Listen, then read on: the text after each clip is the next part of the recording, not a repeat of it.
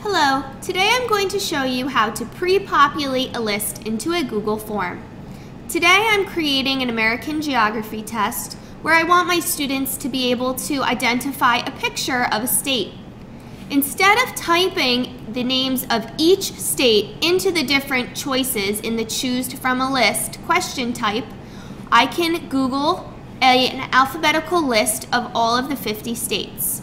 Once I find that list, I can scroll down and select all of the states from Alabama to Wyoming. I'm going to copy the names of the states using Control-C and toggle back to my form. All I need to do is put my cursor into option 1, the first choice in Choose from a List, and Control-V, paste the names in, and now I have pre-populated a list of all of the 50 states. Hope you enjoyed this tutorial and tune in for more.